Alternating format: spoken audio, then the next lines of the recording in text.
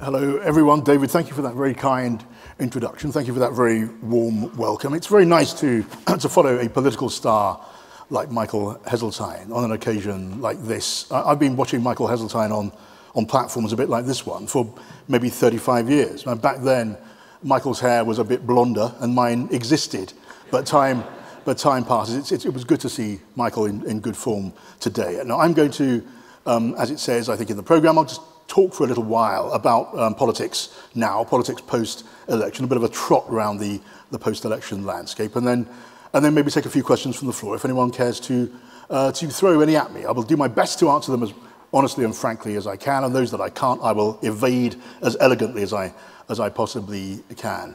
And so just a few minutes then on the state of the nation. Now, that's rather a pompous way of describing this event. The Harrogate Conference Centre is a wonderful venue, but it's not the United States Congress.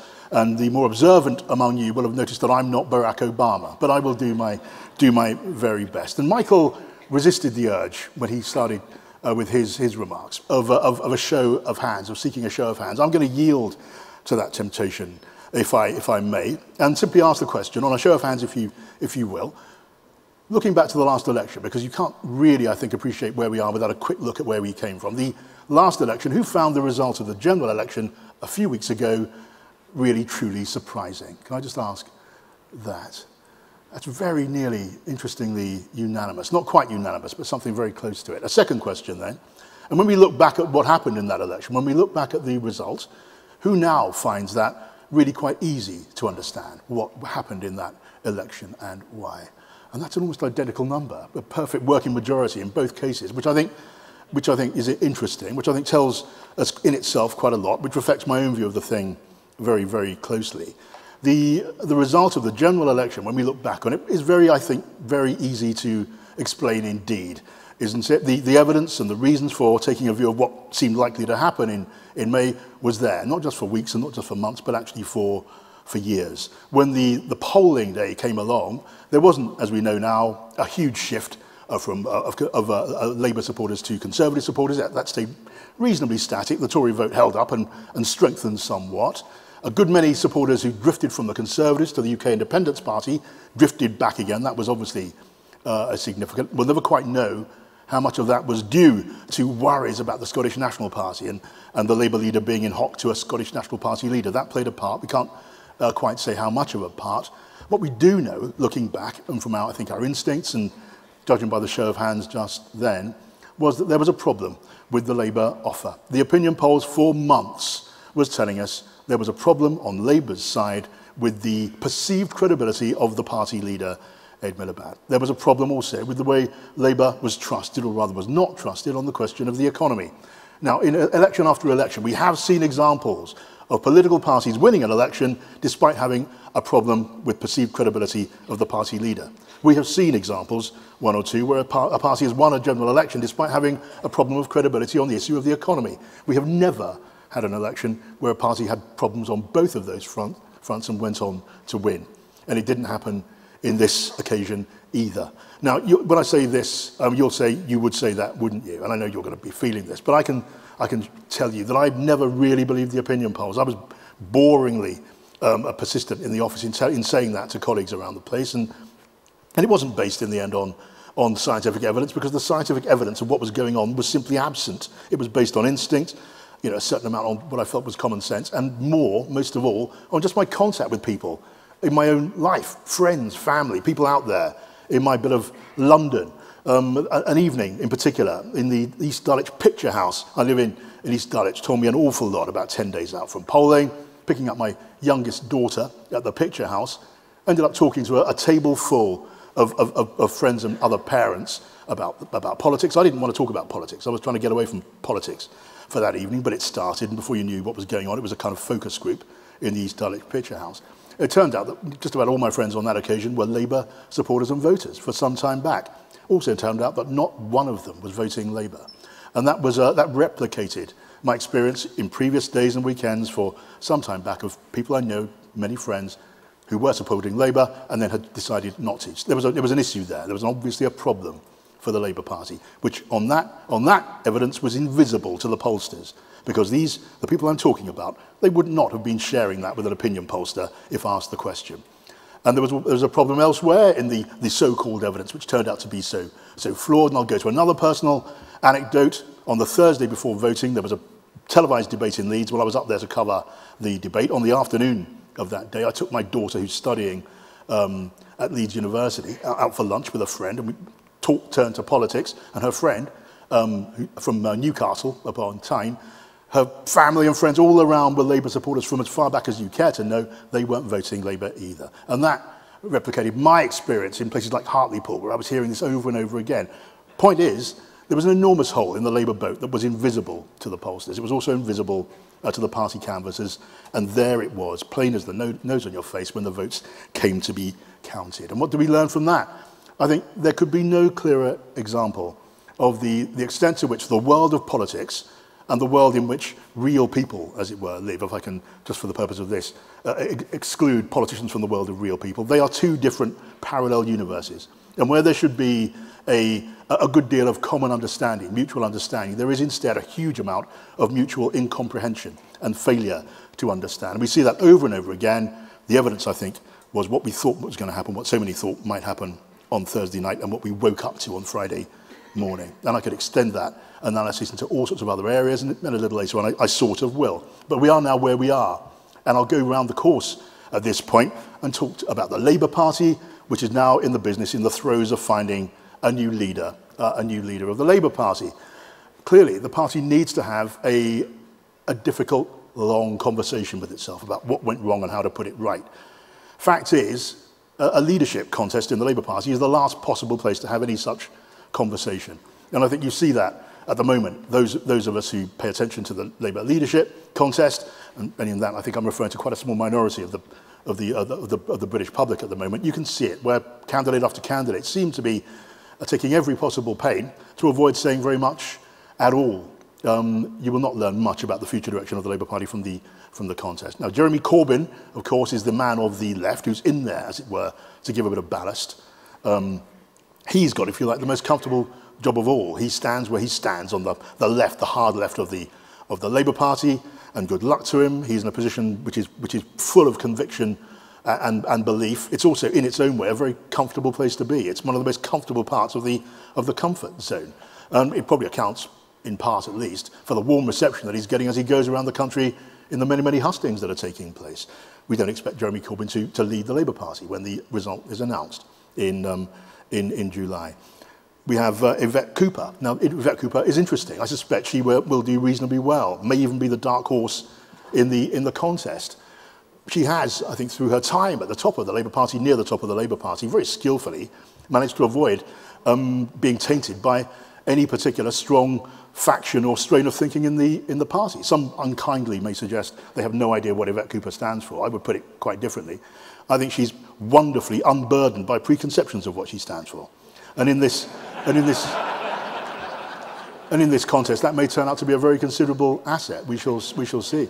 Andy Burnham, of course, is the bookies' favourite, many people's favourite. I hear he is getting very good receptions up and down the country. He's seen as being, if you like, the leader of the grassroots, the core vote, and that will stand him no doubt in good stead. We'll see if he ends up being a little bit too painted into that corner, and in the end, come the second ballot, I suspect there would be a second ballot, we find that Yvette is the one racing up on the rail. I don't know, none of us can know with this contest and with this electorate, but that's an interesting possibility to watch for. And Liz Kendall, she of course is the candidate of the hard truths. She's the outsider, and maybe because she too speaks from conviction, maybe she feels correctly she needs to rock the boat to have any chance of jumping into it. But it may be in that process she's alienating at least as many people as she's attracting. And I know from my own knowledge of the contest that she being tainted as she has been by the label of being a Tory, let alone being a Taliban a Tory, I think that's hurting the Liz Kendall campaign. So we'll see what happens when the votes are counted. It's going to be interesting. It could be close. No one is going to call it, I think, with anything like certainty between now and then. The Liberal Democrats, I won't say too much about the Liberal Democrats, partly out of respect for private grief, although that, in saying that, I don't wish to convey any lack of respect, because it is my my belief that the Liberal Democrats, in acting the way that they acted through the period of coalition government, behaved with nothing other than honour and integrity, and actually in the service of the national interest. And there were many, many supporters of the Liberal Democrats who peeled away in disgust when the Lib Dems went into coalition with the Tories. Never quite understood why that should be. The Liberal Democrats always advertised themselves as the party of plural politics, being ready to act as the ballast for the other two big parties, depending on how the mandate shook out at the general election. And that's exactly what they did. They paid a price. They knew they were walking into gunfire, and they ended up, as we've seen, being mown down. I mean, I recall in the 80s, in this hall, in this lovely conference centre, attending Social and Liberal Democrat Liberal Party conferences here. Those were the halcyon days of 1987 and 92, when the party had 22 seats and about a fifth of the national vote. Those count now as the good old days, don't they? But you know, we'll see how they can climb back, if they can climb back. I think it will be a long climb, and in the meantime, for my money, Nick Clegg deserves all of his portraits and busts in the National Liberal Club. As far as I'm concerned, I'm not sure that's going to be very much consolation from where they are just at the moment. The UK Independence Party, briefly too, we know they performed well below many people's expectations. They've ended up with one leader and one member of parliament, which, as it turns out, is quite enough for a fundamental split. And even sufficient one member for a backbench rebellion, which takes a bit of doing. But I don't think we should completely write off the UK Independence Party either. We're heading into a period, an interesting period, with a UK membership of the European Union in question, at least by the end of 2017, and sooner than that if David Cameron is able to manage things in the way that he would like. And we'll see. It may be, I suspect, that UKIP's day will dawn again. Maybe not quite as brightly as it has in the recent past, but we shall see. It is possible, I think, that the UK Independence Party, even if the vote on EU membership goes the way of re-endorsing membership, which is obviously perfectly possible, and certainly looking at the latest opinion polls, if that's the case, it is still possible for UKIP to lose the vote and still win the argument. There are still concerns out there about such things as Britain's membership, such things as migration. And there will be no radical, complete overhaul of the system of migration within the EU at the end of this renegotiation. We know that. It's simply not possible. It is simply not on offer. And the UK Independence Party reflects a concern about that, which I think will find expression again, and on other things too. The UKIP party has become and has been a vehicle for protest and dissent of all different kinds, and it could be again. We will just see, but it's not over. I mean, they as I say, could lose the vote if it is lost and win the argument, in just the same way that the Labour Party is now privately, quietly concerned about the possibility of winning the vote and losing the argument for the reverse of all of these reasons, being again seen to be on the wrong side of some of these public concerns. Which now brings me then to the government, today's government, the Conservative majority government under David Cameron, who, trust me, right now can do no wrong at Westminster. He is somewhere between Moses, having sort of parted seas of political adversity and led the army through the middle, or Hannibal, perhaps, having scaled mountains of adverse political commentary to reach the other side in one piece and in pretty good shape. I mean, I have personally seen, I can share this with you, I've seen in the corridors of Westminster, around the lobbies and corridors there, I've seen elderly Conservative members of Parliament shuffle up to David Cameron to touch the hem of his garment in the hope of curing their ingrowing toenails or digestive disorders. He has that kind of extraordinary supernatural aura about him just at the moment, and the party seems to be in a very compliant, rather grateful mood. Will that last in this way for very long? Well, probably not. It's not in nature and it's not in politics. But that doesn't mean it's going to all go to pieces anytime soon, although there will be, and it is the natural tendency of political commentary to be a prophet of doom. It may not be doom as quickly as some people might imagine. It will not be easy either. But if you look at the Conservative Party on the question of Europe, they are surprisingly compliant and willing to say the right thing when asked the question. We only heard a few days ago David Cameron had accepted what was frankly inevitable, which is that it may not be possible to have a referendum before treaty change is achieved in the European Union. It will actually be almost impossible, pretty much impossible. The ratification process for a new treaty takes 18 months. It's given 18 months. And we could easily be in referendum territory long before that. It simply doesn't work as a timetable. But But there was no great howl of protest from the Eurosceptics when that became clear or obvious, depending on your point of view. They know they've got a referendum coming and they're happy to wait for it. The challenge for the Tory party will come when the result and the vote is in. And then reconciling differences becomes a potentially challenging moment for the leadership, for David Cameron and the team in number 10 Downing Street, and we'll see how they manage that. Will he, before that time comes, give his ministers and others the freedom to campaign on either side of the line without necessarily leaving the government? We'll see. There are many who are insisting on that now. It may be that's the sensible way to go, to provide that sort of safety valve, especially if the polls are saying what they're saying now, which is that a yes vote is the more likely option. Then why cause yourself that kind of grief would be a reasonable question. There are other big questions too. I mean, the Human Rights Act, I'll just skate over one or two. The Human Rights Act is going to be an enormous challenge. There are a queue of senior, respected conservatives in the House of Commons who will not wear the idea of withdrawing from the European Convention on Human Rights for the purpose of achieving homegrown legislation on human rights. People like Ken Clarke, people like Dominic Grieve, the former Attorney General, Andrew Mitchell, the former Chief Whip. In the House of Lords, there are even more. Michael Heseltine, who was here a moment ago, I can imagine and I know what he'll have to say about it. And there'll be lots more with the same sort of view, which is that they will not sit quietly while that is done. And as we sit here today, there is no plan for how to accomplish the repatriation of the power of British courts over human rights in this country. There's something like a blank sheet of paper. And here's one of those examples, I think, of a piece of political policy that was sort of sketched in light pencil in one or two lines in the anticipation of another coalition where the Liberal Democrats might have helpfully come along and said, you've got to tear that up and put it back on the shelf. It didn't quite work out that way. And so they've got to find a way through it. But even if, and I suspect this is very, very possible, the whole thing comes to almost nothing, would that be the end of the government? Would that be a catastrophe for the government? I'm not sure that it necessarily would. I can see that. Huge headlines, screaming headlines, people like me breathlessly talking about what a disaster for the government on the Monday, Tuesday, through to the Friday. But the following week, we might find there are other things to talk about. It is in the nature of political crises. They sort of come and then they just sort of go. It may not be disastrous. And add to that, in the background, the political project of David Cameron's Downing Street, which is hugely ambitious. It is to recreate the achievements of Margaret Thatcher in reaching across boundaries of class, or what we used to call class, and turning these red areas blue, finding recruits in areas that were otherwise off limits to the Conservative Party, doing what Margaret Thatcher did, with a combination of, you know, the policies, tax reform, raising thresholds at the lower and middle end, the right to buy policy, which I'm guessing is not necessarily enormously popular with everyone in this room, but it could have an effect in bringing in new supporters to the Conservative cause, childcare, and so on and so on. I could go on, but you can see the project. Margaret Thatcher's example is there.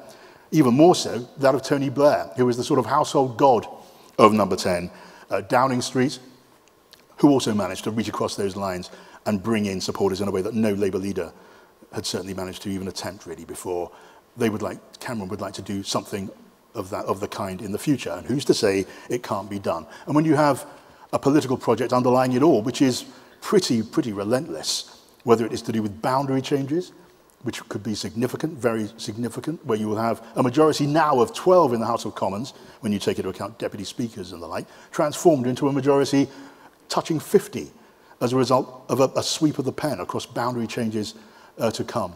And when you add to that changes in party funding, where trade union members would have to opt positively into the option of the political fund, that could deprive Labour at a stroke of an enormous percentage of its income and stack the deck still more. When you look at English votes for English laws, those English MPs that are left, there'd be fewer of them if the plan goes as it's proposed, they would have more power. They would just have the ultimate say on English legislation and even English budgetary policy, an English budget with rates of taxation.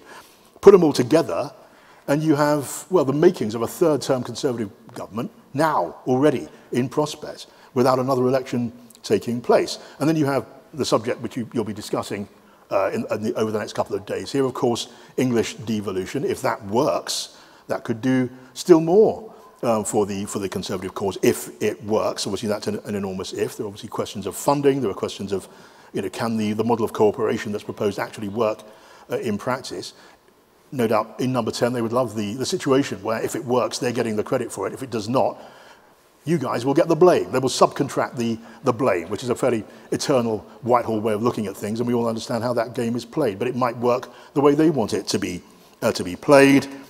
So yeah, it's looking possibly more promising than many people might imagine at the moment for this majority Conservative administration when the time comes to vote again in 2015. Not that David Cameron will be there to see it, of course. He's not Nigel Farage. I don't expect him to unresign.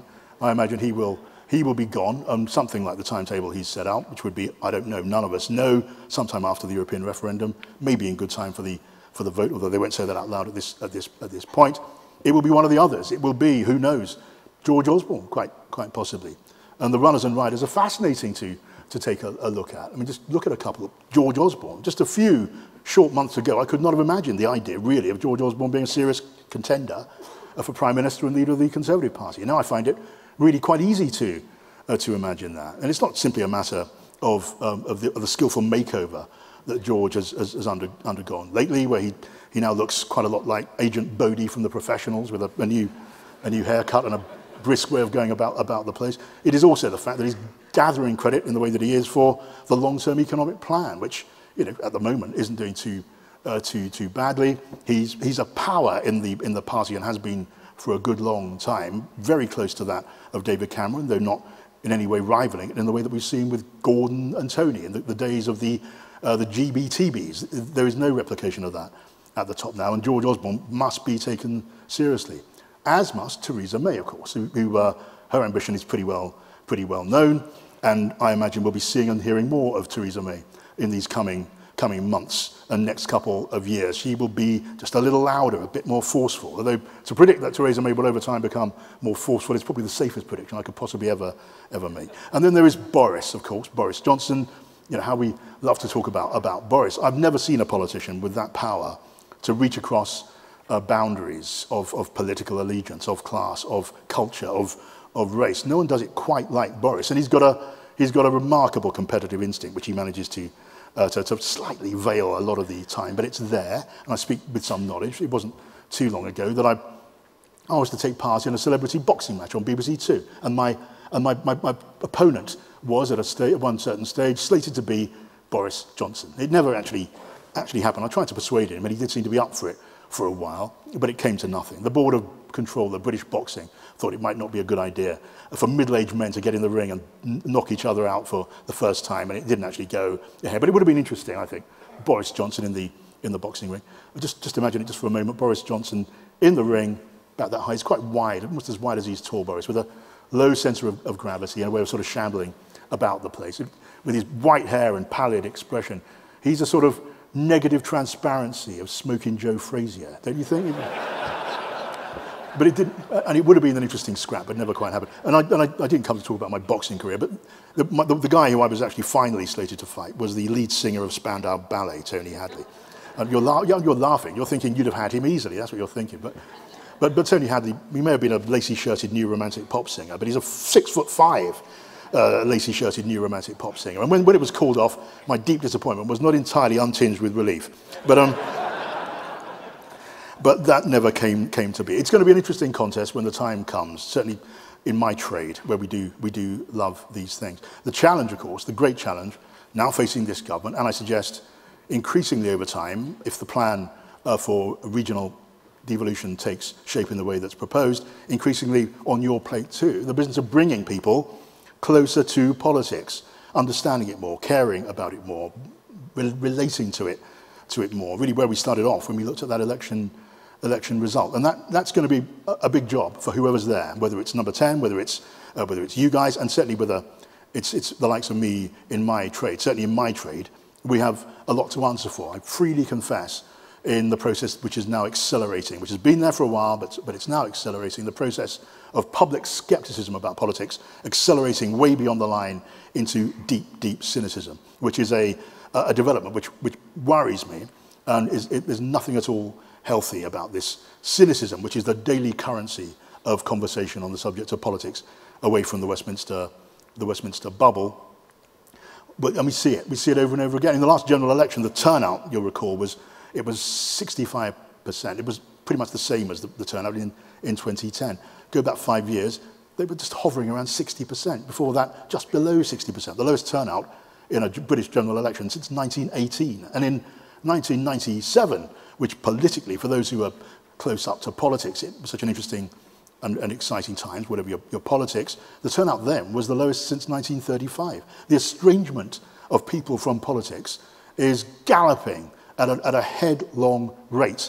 And there's something worrying about all of that, I think.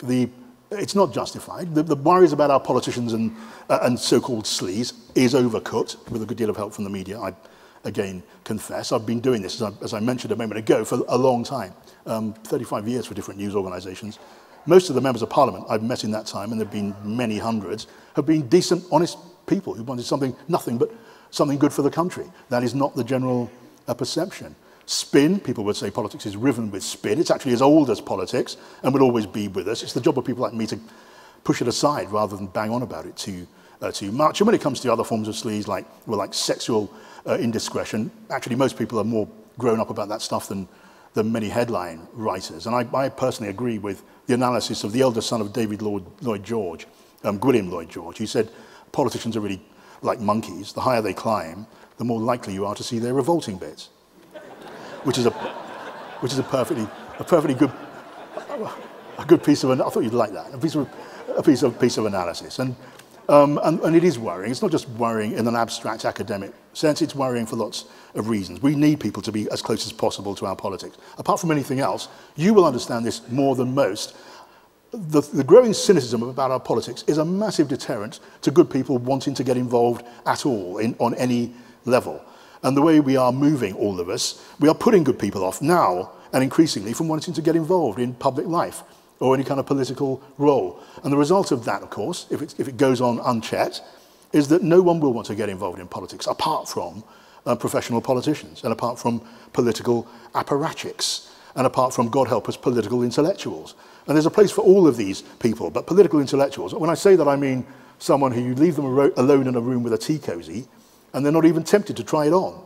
I mean, these are not people I want to be governed by in any great number, and we're in danger of consigning our politics to that domain entirely. So, between all of us, we need to be more aware of the dangers of political cynicism and do whatever we can, to try and arrest the headlong charge. And in the case of you guys, as you move into this new landscape of devolved administrations, of services being brought together, and not just greater cooperation with the centre in London, but also between authorities, decision-taking can easily become more and more opaque.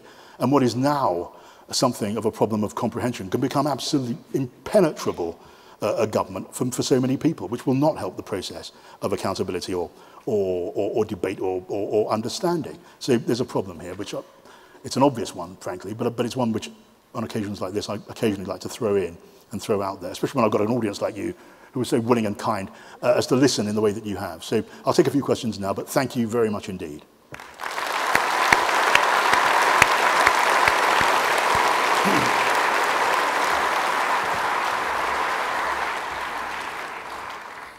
Okay, we'll have the number plates and the microphones if I can see any going up. There's a gentleman in the middle there. It's not my deputy leader. Sorry, there's not a gentleman. It's my deputy leader. Thank you. As David said, I'm Peter Martin, the Deputy Leader of Surrey County Council. John, thank you. Very interesting. I just wondered whether you could comment on the diminishing power at Westminster. Over the last 50 years, Westminster has given away an empire, given half its powers to Europe, is giving away powers to Scotland, Wales and Manchester. And even individual responsibility of government ministers has been given away, like the responsibility for setting interest rates, for instance. Where are we going to go in the next 50 years, and is there going to be anything left which is worthwhile? Yeah, well, I sense a certain tone in the question, which tells me something of where you're coming from, I think. And I guess the answer to that partly is with the individual. You can approve or disapprove of this trend, and you're right, of course you identify a trend which exists, and what you describe as giving away power, others might describe as sharing power. What you describe as surrendering power, others might describe as bringing it closer to home. Now, I accept that doesn't apply in the case of the European Union in the same way that it does to a regional government or to the Scottish Parliament or the Welsh Assembly, or for that matter, police and crime commissioners, while they're still with us, in the same way. But it is, I think, a challenge. It's a challenge in the way that I identified a moment ago, I think, to the practitioners of politics in all of those spheres, to keep in touch with the people who put them there, to try and do something to engage the public's interest, and you'll need the help of the likes of me, absolutely, before you pull me up on that, to achieve that, so that the turnouts in elections for, whether it is the elected mayors, when and if we get elected mayors, or something better than we saw in the case of police commissioners, which was a truly wretched example of elective politics in action. Of course, these gulfs need to be bridged. Where's it going? Well, you can read the book. You know, it's there. It's in your own LGA pamphlet accompanying this conference, where you'd like to see it go. Will it work? I have no idea. You know, I simply have no idea. But I'm going to be as interested as you are engaged in the question. Okay. Number one, up at the top. Thank you. Martin Welton, London Borough of Merton. What do you think the impact will be on international security issues on this government, given the events in Tunisia last week and the potential of future events happening? We saw this for the second Blair administration, where 9/11 happened a few months after the election. And do you think it could have an impact in preoccupying government time? Well, I mean, it'll certainly occupy a good deal of government time. I don't think there is a magic wand, clearly, to make the problem go away or solve it. I don't think a solution is available. I mean, there is no such thing, is there, as perfect security. We can't achieve it. If a lone maniac, or 5 of them, as it turns out, in Tunisia working together, can wreak havoc and take dozens of innocent lives on a beach resort in Tunisia, then where is safe? I mean, no one can be 100% safe. All you can do is do what is possible to enhance security, and we'll see, you know, the EU security services strengthened. There'll be more resources for the security services, no doubt, in the coming spending review. There will be more powers for them. There's a little more emphasis behind what has been called the so-called Snoopers Charter. The argument there tilts somewhat, although there will continue to be an argument about all of that. And when it comes to policy overseas, again, what really more can be done? At least what more can be done than the policy lines we've had set out already. There is a conflict in which British forces are engaged in Iraq and in Syria from the air. I don't imagine we'll see troops on the ground, boots on the ground, as a result of the last weekend outrage at all. I think there'll be more effort to bring together the powers in the region to do something about that. Some of the Arab states who it is thought could do more to isolate ISIL and deprive it of funds and all of that sort of thing. But, you know, we'll see. I mean, hopefully progress can be made. And we're told that something like 5 major plots have been stopped in recent months, and that's in its way very, very encouraging. But we cannot have perfect security. Maybe we need a new mindset. I was struck very recently by Ming Campbell, a veteran Liberal Democrat, who drew a comparison with World War II and said, well, back in World War II, the British people didn't expect perfect security. There was a sense that if your number's up, your number's up, which is a terribly dark and fatalistic way of looking at things. But from one point of view, that's sort of where we are now and where we are sort of headed. Okay, I've got number 4 up there, and then there's a gentleman who's had his hand up here right across in the far corner. If somebody could go to him, please. Number 4. Dave Wilcox, chair of the Labour group in Derbyshire. John, can I just confirm with you that Ed Miliband got as many votes in 2015 for Labour as Tony Blair did for Labour in 2005. It was the way the others voted that was the problem. The bastards. Now, there's also a second point as well, is that I don't think many of us saw the SNP coming from where they came from and as quickly. And do you share my view that they could vanish as quickly as that in the next 5 years? Well, to take the last point first, I don't necessarily think that's likely at all. I think when you have a sea change, as we've seen in Scotland, of the scale we've seen in Scotland, it tends not to subside in a hurry. There are Holyrood Scottish Parliament elections coming up in May. There are local government elections coming up as well on the same sort of timescale. And the general expectation will be the SNP will do extraordinarily well there too. I think they will be given the run that the Scottish people show every sign of wishing to give them. And I think the Labour Party in Scotland has got a steep climb back. That's not to say that it's impossible, but I think it will be quite a steep climb.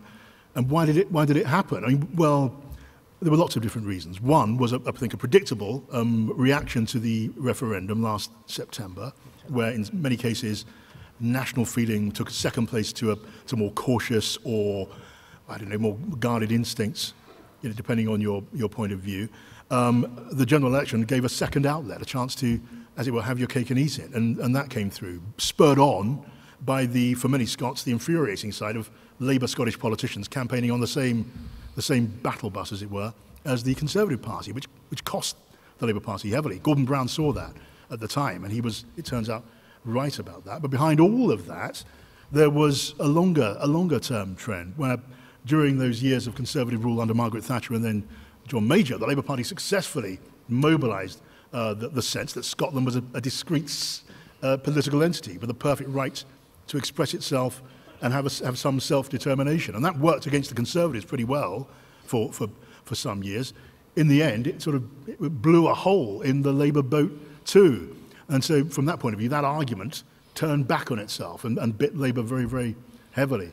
As I say, we'll see if that process can be reversed and over what sort of time scale. Your point earlier on, I agree with both of your points, and I sort of touched on them in that brief talk.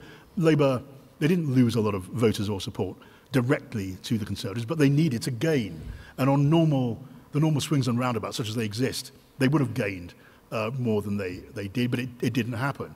And even to the point that, hours before the votes were announced, the Labour Party, many of them, were convinced that there was a Labour administration waiting to take shape, but it just didn't happen that way. It wasn't spotted by too many people at all. One or two on the Tory High Command were bold enough to say they felt they were going to win the election, but there weren't too many of those. So yeah, I mean, Labour didn't achieve what, in normal circumstances, you might argue they perhaps ought to have achieved, and that was the problem. And the roots of that, I think, were plain to see, as plain as the nose on your face, really. And I don't suggest Ed Miliband should be castigated for this. Ed Miliband is a highly intelligent, highly compassionate, highly thoughtful man. And not all intelligent people are thoughtful at all, but he's all of those things. But it wasn't quite the package that enough people were willing to buy in that swing centre of the country that decides a British general election. Okay, I'm conscious of time. We've got number 1 and number 2. And there's a lady down here trying to ask a question, if somebody will come down with her afterwards, in the red. John, it's Cormac Smith from Westminster City Council, and I'm a communications advisor working with clients across local government. Thank you very much for a fascinating and incisive canter around the post-election landscape. You finished off by talking about increasing cynicism in politicians. Now, the first thing to say is that local politicians, almost every survey which is done, shows that local elected representatives enjoy greater trust than national politicians.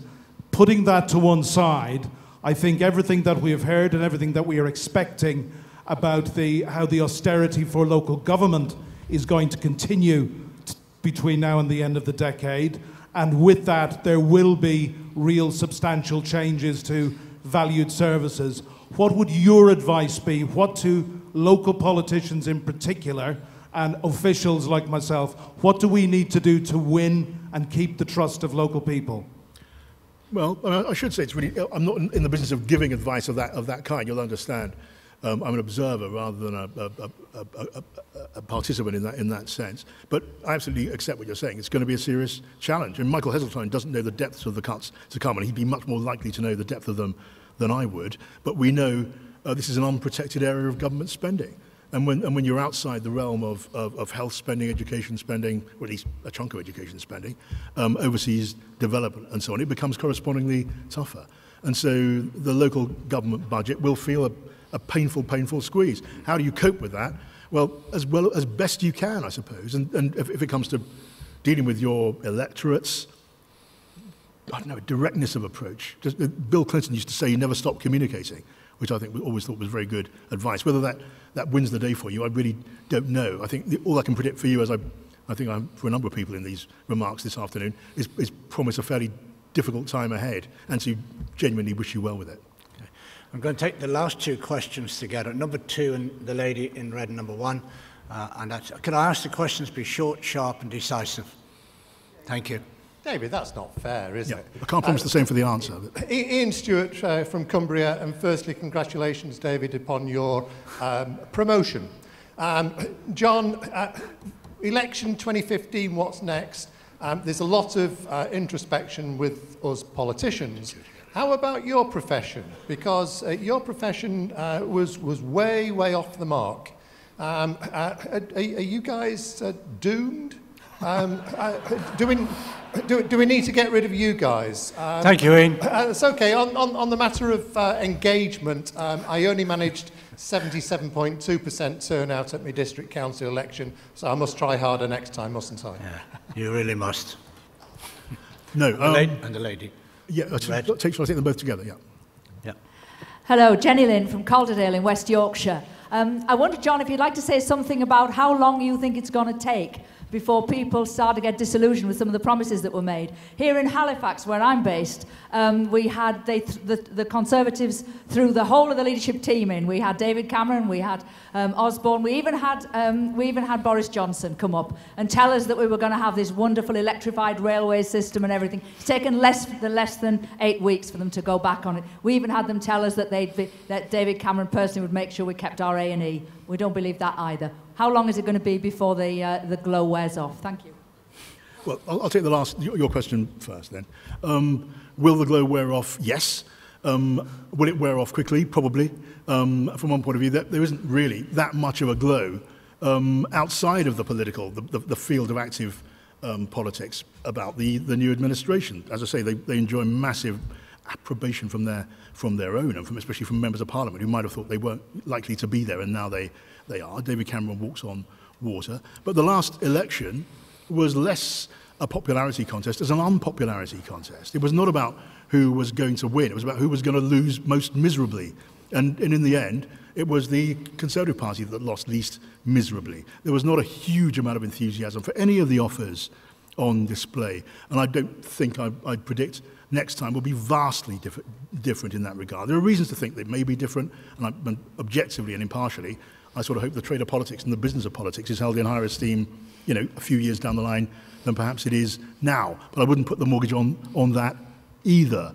And as for disillusionment with promises on offer in the general election, well, when has that ever taken very long? I mean, it is in nature, it is in human nature to feel let down almost as soon as you put down the stubby pencil in the polling booth. We'll see the outcome of all of this, and I don't know what that's going to be. I've discussed briefly how, quite skillfully, the present administration is laying the foundations of the beginnings of a road towards a third term. That doesn't mean it's going to get there first. We don't know. This is 5 years, and a lot happens in 5 years. Look at Europe. We don't know what's going to happen in Europe by the end of this week, or by the end of today. Yeah. Never mind.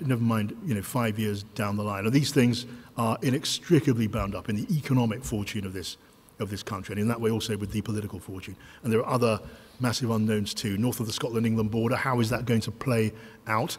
When will the Scottish National Party take the time, judge the time is right for another go, another bite of the cherry? I don't know. I think perhaps rather they'll play a longer game than some people imagine. I don't think they're going to jump at that in the May Hollywood Parliament election, for example. I'd be surprised at that. When they go for it, they will know they will have to win. A second defeat would be game over, and so they won't rush to that. I think they feel they have wind behind them, and they'll choose their moment. They're pretty canny political operators, and it's going to be fascinating to watch. I hope that answers at least some of your question. And the earlier question, should we pundits and forecasters be ashamed of ourselves? Yes, absolutely. I'm sitting here, I'm all contrition about that. But having said that, as I accurately told you, I never quite believed the opinion polls, and this is just a moment of mitigation, if you like. Having taken the medicine, it would have been quite improper for me to sound off and offer predictions on the basis of gut instinct and the experience of of coffee with friends and people dropping by, and a few people I'd bump into on the streets around the country. So there was a kind of a past there. But our general tone missed it and got it wrong. We spent an awful lot of time talking about post-election politics and the light of opinion polls, which turned out to be uniformly wrong. And there's obviously a lesson to be learned from that too. And trust me, the lessons are being taken aboard, and the scars on my back are at the moment invisible to you. But I can feel them. Okay. Thank you very much, John. I'd just like to end by saying, I think John hit a really important point about communication. It's about how we communicate with our residents. And when we stop doing that, we get the result that the ballot box deserves to give us, and that is we don't get elected. So for me, it's always been about how do we represent our residents, how do we listen to them, and how do we do our best. And when we stop listening to commentators and actually listen to the residents, I think we find the residents usually have the best answers. Sorry, John. Absolutely. But on that note of thanks from John for his really enlightening speech about the next election and what will happen after 2015, can I ask us all to show our appreciation to John? Thank you. Thank you very much indeed.